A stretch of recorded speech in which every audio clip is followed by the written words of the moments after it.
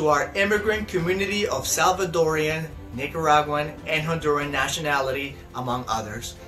USCIS will extend through October 4th, 2021, Temporary Protective Status, TPS, and the validity of certain TPS-related documentation, Form I-766 Employment Authorization Documents, EADs, for beneficiaries under the TPS designations for El Salvador, Haiti, Honduras, Nepal, Nicaragua, and Sudan, provided that the affected beneficiaries remain individually eligible for TPS.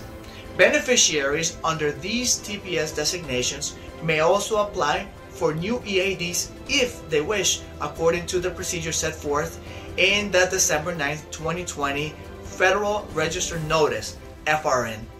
For additional information, please see the December 9, 2020 FRN country-specific TPS pages on the USCIS website that appears on the screen.